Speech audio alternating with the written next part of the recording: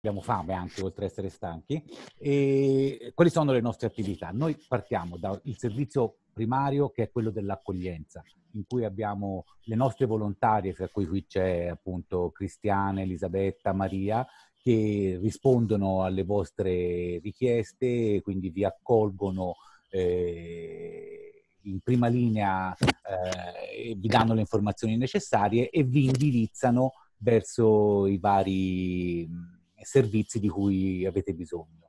Un altro compito fondamentale dell'associazione è quello di fare da intermediario, diciamo, fra virgolette, fra le varie associazioni, scusate, i portatori e le istituzioni, quindi gli ospedali per le varie visite e cose del genere. Non siamo noi che facciamo le prenotazioni e tutto quanto, noi facciamo solo da intermediari, no?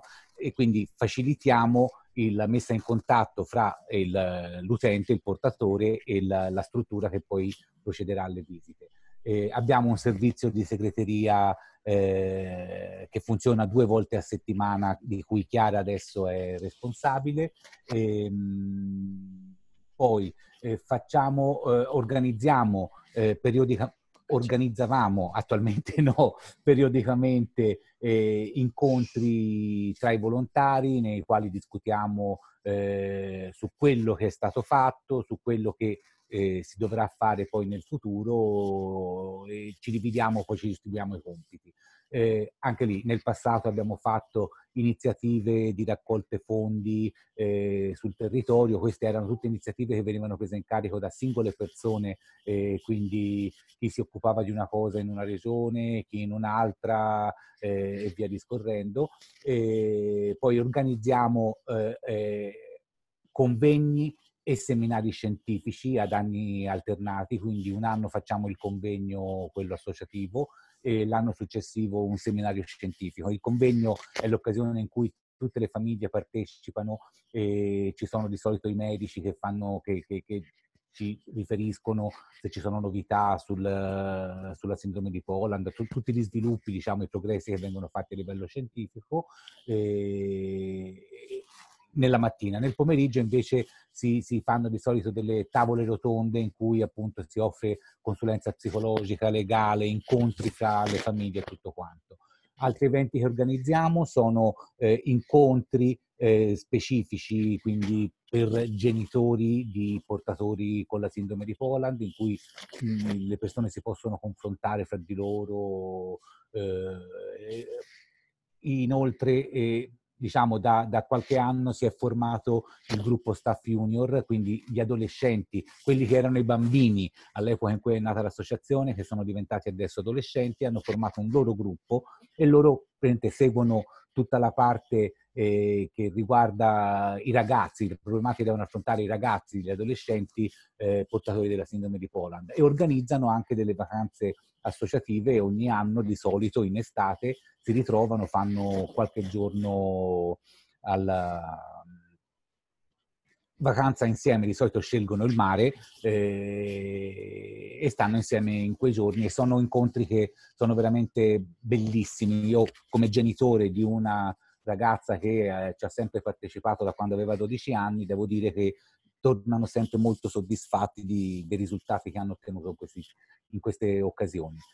Un'altra attività istituzionale importantissima è la ricerca scientifica che noi facciamo. Ora sto seguendo un po' uno schema diverso probabilmente da quello che c'era sul coso. Informazione scientifica, nel senso che abbiamo un comitato tecnico scientifico che ci segue come associazione dall'inizio, quindi vengono fatte pubblicazioni, cerchiamo di fare informazione capillare anche presso i medici di base che spesso non conoscono. Comunque teniamo tutti i contatti con le istituzioni per diffondere l'informazione scientifica sulla sindrome di Poland e renderla per quanto possibile più fruibile a tutti, perché comunque uno dei problemi fondamentali che ci siamo dovuti che abbiamo dovuto affrontare quando sono nati i nostri figli ormai grandi era quello proprio di non sapere dove battere la testa letteralmente per capire quale fosse il problema, il loro problema, insomma. altra cosa importantissima, che questo appunto... Le giornate Poland, prima o Sì, poi sì, può sì, sì. uscire. Ah, Sì, ok. sì, sì, sì. Ah, poi stavo dicendo proprio questo, un'altra cosa Ok. importantissima appunto sono le giornate Poland che organizziamo ogni anno, più occasioni distribuite sul su vari territori. Diciamo, siamo partiti esclusivamente diversi anni fa con Genova, dopodiché abbiamo avuto collaborazioni con gli ospedali di Alessandria, Milano, Modena, Roma, San Giovanni Rotondo, Napoli, e quindi organizziamo queste giornate Poland, che poi sono giornate in cui un numero di famiglie va presso la struttura presso cui appunto vengono fatte queste giornate e riceve tutta l'equipe multidisciplinare, quindi hanno tutte le visite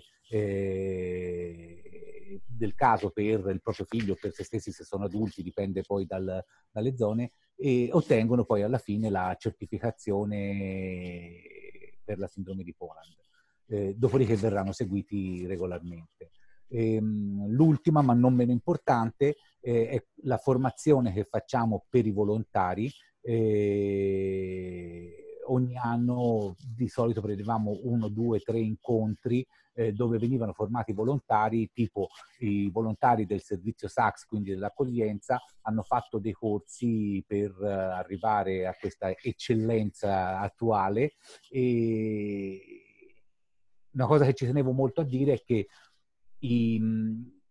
tutte queste attività che vengono fatte sono molto spesso fatte sotto, con l'aiuto, diciamo, di consulenti che ci seguono. Quindi faccio l'esempio, il servizio d'accoglienza ha all'interno la psicologa che segue proprio le ragazze dell'accoglienza. Quando facciamo la formazione ci avvaliamo di altri consulenti che ci aiutano nella formazione e via discorrendo. Insomma, sono tutte cose fatte e cerchiamo di farle, insomma, a livello abbastanza professionale, proprio per dare poi all'utente il servizio migliore. Un discorso molto breve, che qui non c'è scritto, ma 3 secondi. Tutte queste attività vengono svolte grazie a dei fondi che l'associazione ha dall'inizio messo da parte per poter fare queste cose. Le sorgenti, diciamo, le fonti da cui arrivano questi soldi sono le quote associative fondamentali che noi chiediamo a tutti quando gli utenti vogliono usufruire dei servizi dell'associazione, e quella è la base, diciamo, che dovrebbe essere la base del patrimonio associativo che ci serve per andare avanti nelle attività.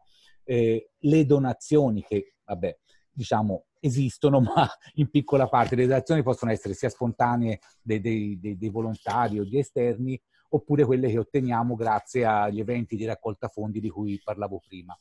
Un'entrata molto grossa viene data dal 5 per 1000, che ogni anno possiamo, diciamo, scegliere al momento in cui facciamo le dichiarazioni dei redditi, e quello, diciamo, è un Speriamo ingresso che rimanga.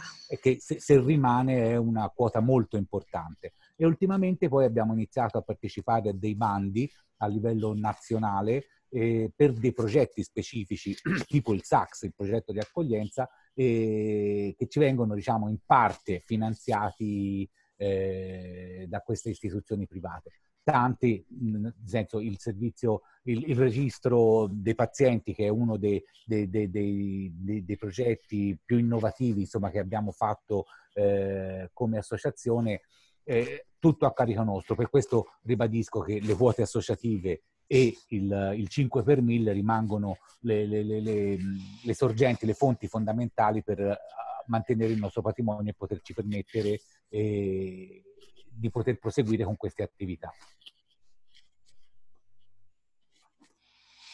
Mi sembra di aver esaurito più o Sì, meno. sì, diciamo